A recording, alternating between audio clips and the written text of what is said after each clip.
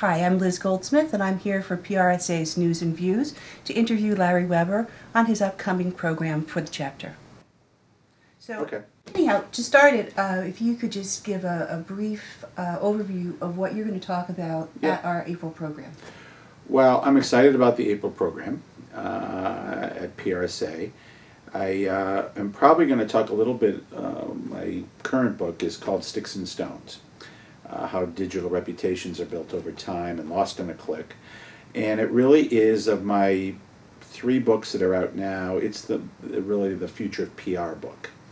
And I want to go deeply into what I view as probably the biggest change our industry has seen since its beginnings, and especially from a media perspective, because I feel media is changing so rapidly, and that you're even having a self-editing happening in the things like the blog sphere, that certain blogs are becoming more important than other ones, much like the newspaper industry, when certain newspapers became more impactful than the others.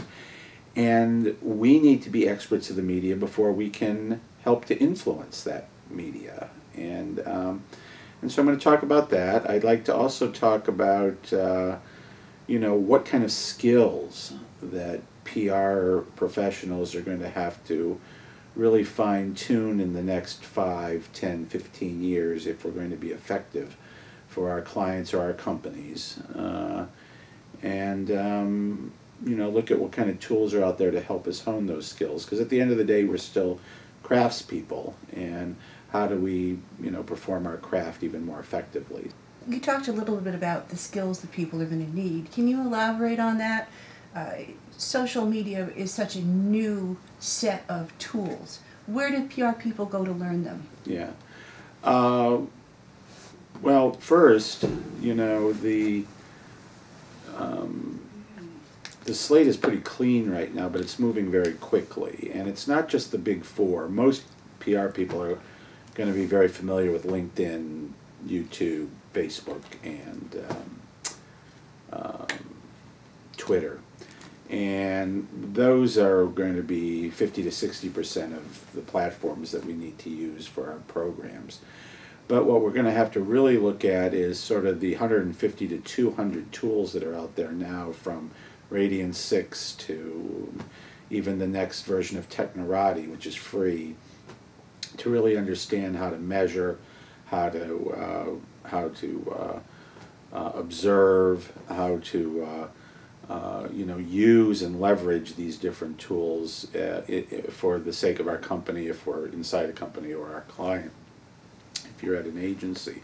I also think that just again, like I said earlier, being a real student of the new media is really important. So before you even do anything, go participate in some e-communities and some blogs, and look at Technorati that gives you at least basic metrics of the unpaid media world on the web.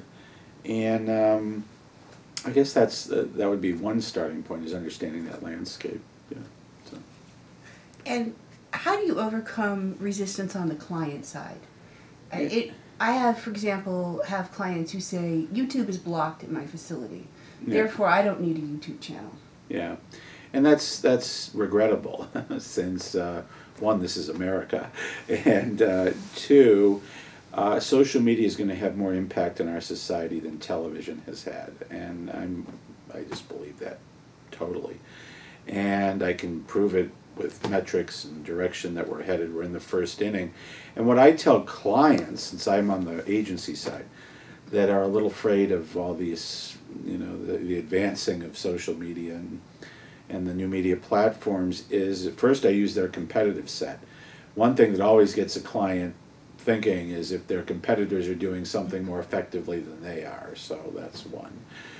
2 is I show them, and we do some studies, that there's already conversations happening about them and their products and their services, and they will go, "You're kidding me? There's been 1,000 conversations about our Yes, and these conversations are only going to get more, stronger, And if you don't participate in them, then your competitors will be participating in them, so your brand starts to dilute itself.